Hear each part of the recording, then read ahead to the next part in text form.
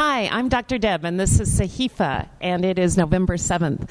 I am here with Jeff Janae, Assistant Director for IT and High School Tech Integrator, Chet Garber, Middle School Tech Integrator, Kathy Patterson, High School Librarian, and Karen Janae, Upper Elementary Librarian. And we participated with other tech integrators, librarians, leadership team, and teachers this week in a tech summit, when we brought together our good thinking around the future of technology for student learning here at ASD.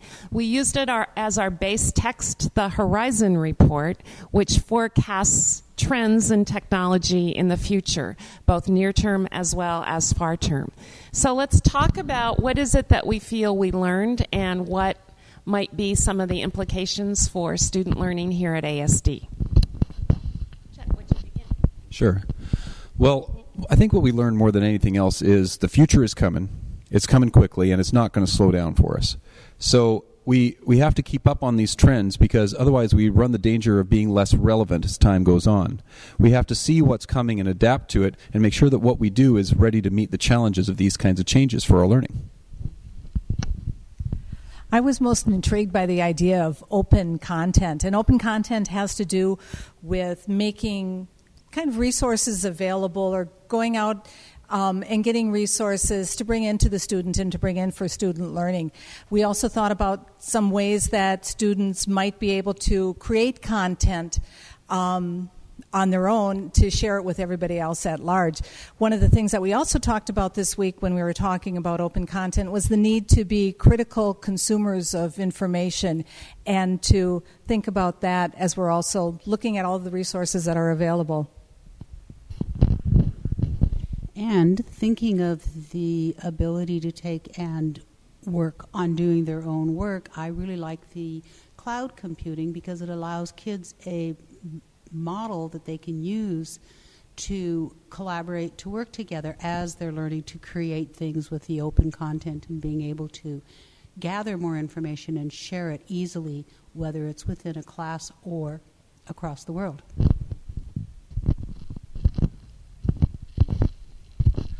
Another trend that the Horizon Report addressed was mobile computing. This is using devices that are smaller than, say, a laptop computer, iPads, iPods. And I thought that our school measured fairly well in terms of that trend. We have iPads now well entrenched in the lower elementary and being used every day. We have these devices also in upper elementary, middle school. Not so much in high school, but because they have tablet PCs that serve kind of a dual purpose of having the touch feature as well.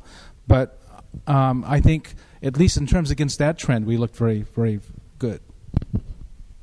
One of the ideas that intrigued me was the whole notion of learning analytics, that we are beginning to pull data together about student learning, where we can have different data points for students, be they quantitative or qualitative, pulled together to think about a personalized learning plan for students. And then the ability to couple that with resources to help the student that are very targeted for those learning needs seems very exciting. You know, I think those are, we can see those up and coming already, because the parents are already familiar with something like IXL, which is a math program, if you're not aware, that targets students where they are, so that if they answer a question, the program tells them they need to go to a different level, either speeding up or slowing down. But what we're finding is that this is kind of organic. We find a great website that does a type of learning analytics here. We find another one there, and this teacher's doing a great job with that. This division's doing a great job with another one. I think what we're going to find in the near term is convergence of a lot of these, where we're able to pull data from different directions to give a bigger picture of the student. So rather than one website or another, we're going to find we have kind of a holistic picture of what the student's doing. And that's really exciting, because that's information that we just didn't have before, and will just help us address learning even better. As educators, one of those, or having all those resources available, is something that's a little bit intimidating to us too.